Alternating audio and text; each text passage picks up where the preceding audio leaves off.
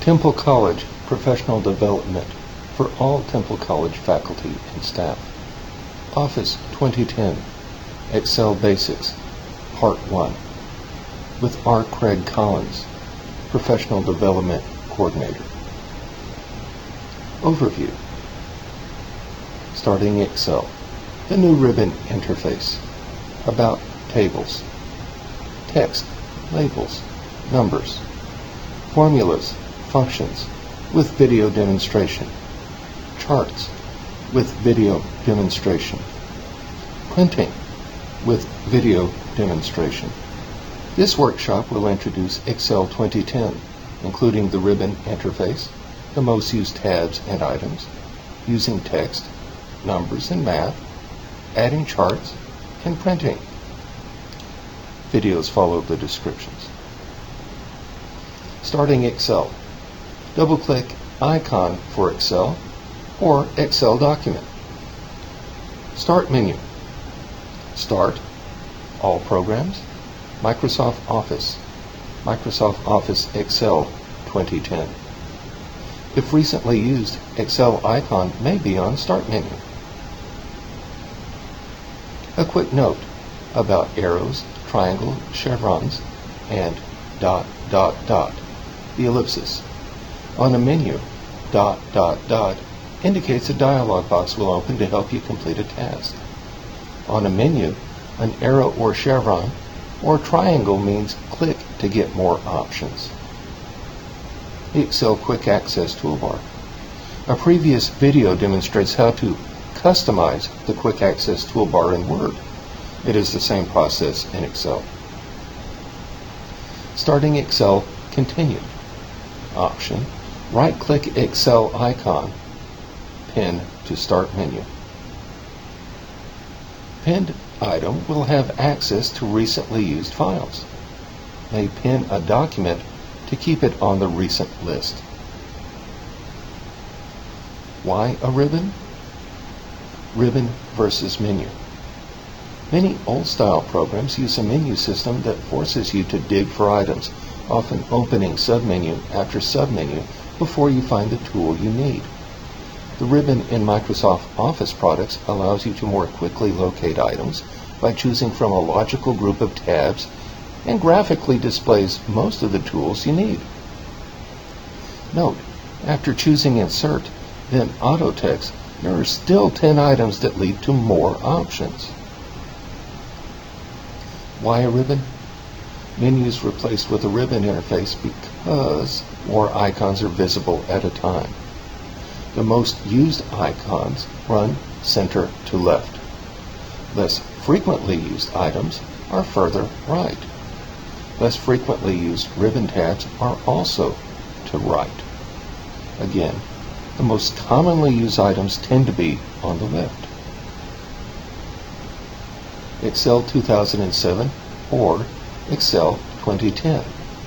In Excel 2007, you click the Office button to create, open, or save files. In Excel 2010, you click the File tab to create, open, or save files.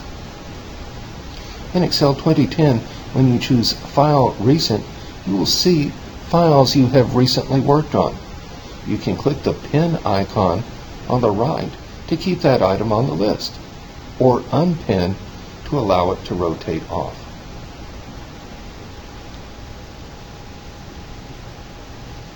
The Home tab, Quick Tour. See Word video for information on the clipboard and font areas. Note the Number section for later use. The Insert tab, Quick Tour. Note the Illustration section is similar to Word.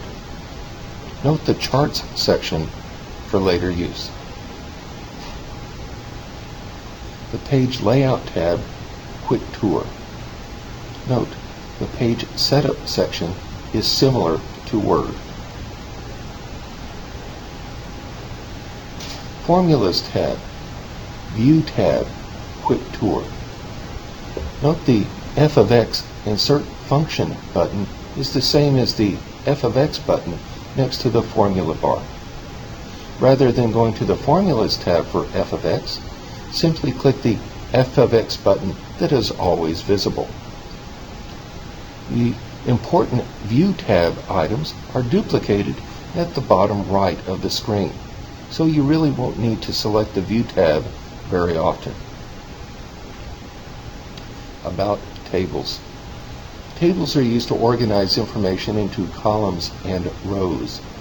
The intersection of a column and row is called a cell, hence the name Excel. You identify a specific cell by its cell reference. The cell reference is the column followed by the row, such as A1 or B3. The cell reference for a selected cell displays in the upper left-hand corner of the screen.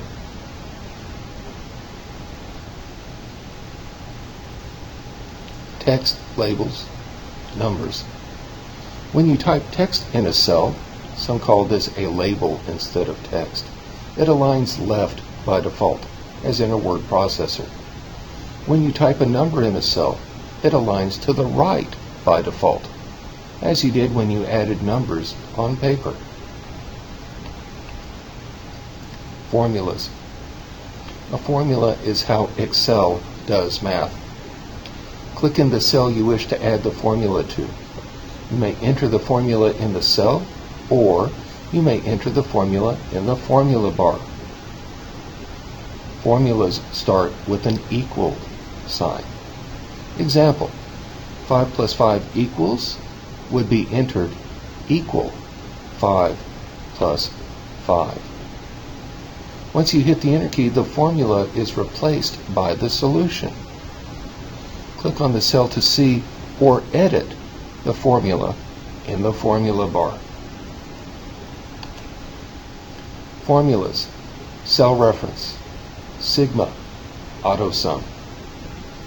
Instead of typing in equals 5 plus 5, you could also simply use a cell reference instead of a static number.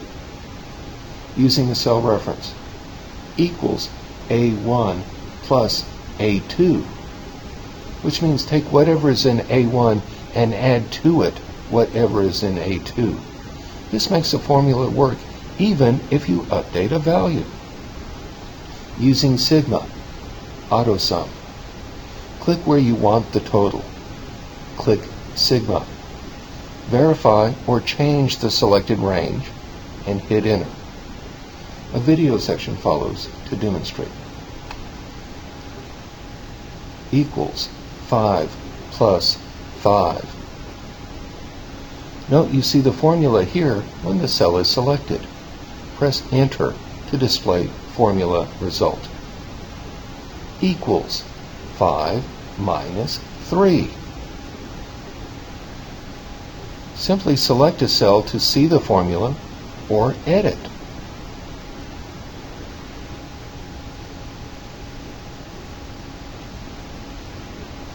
Equals 3 times 2 equals 10 divided by 2 equals 2 raised to the third. 2 cubed, or 2 raised to the third power, is 8. Equals 1 plus 2 plus 3. While 1 plus 2 plus 3 does equal 6, what happens if one of the values is changed? You do not change the formula by changing the numbers in those cells. Here's a better way. Equals D3 plus D4 plus D5. By using cell reference, the numbers stay connected and the formulas stay up to date. Sigma, AutoSum, adds nearby numbers. Sigma is offering to add the range of cells from E3 through E5. Functions. A function is a compound or complex formula. Average is a compound formula. That is, you sum a group of numbers, called a range, then count up the numbers of values in the range, then divide the sum by the count. Most would agree calculating a payment on a loan is a fairly complex job, as you need to know the duration, the rate, the number of payments, the present value, and the future value. To use a function, press f of x. A video section follows to demonstrate. Recall, a fast way to sum is sigma. Adjust the range as needed. Count 3. Divide sum by count equals B7 divided by B8. Now to do the same things in one step with a function. Click f of x, then click average. Choose the range.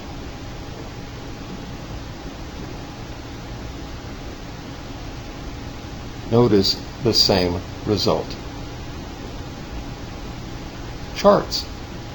A range of cells can be converted into a chart. Select the range of cells, such as A1:B6. On the Insert tab, choose the kind of chart. Once inserted, there will be a new Chart tab that will allow you to tweak the chart. A video section follows to demonstrate. Select the range first. Then select the Insert tab and choose the chart type. When the chart is selected, you have a new Charts tool tab. Explore the different options.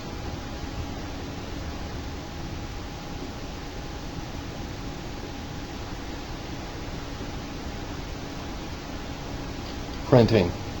If you wish to print the entire sheet, proceed straight to File, Print. If you only wish to print part of a page, select the range to print, then select Print Area on the Page Layout tab. Set the area, then File, Print. If you wish to add information that prints in addition to the worksheet, you will need to add headers and footers. A video demonstration follows. Start with File, Print. I don't want this. Part of my chart is on page 2. Leave Print by selecting the Home tab, then select what you want to print.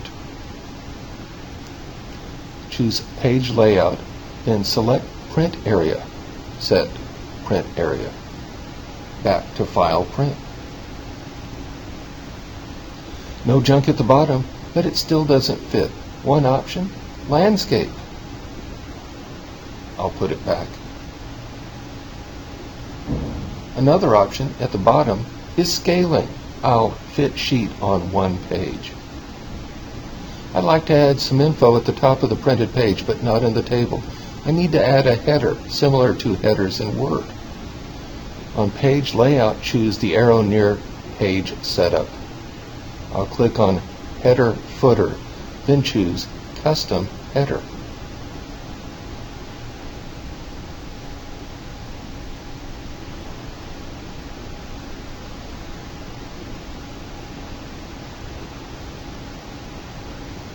Back to File, Print to verify only my selected print area on one sheet with the header will print. A video demonstration of a project using all of these tools is available as Part 2.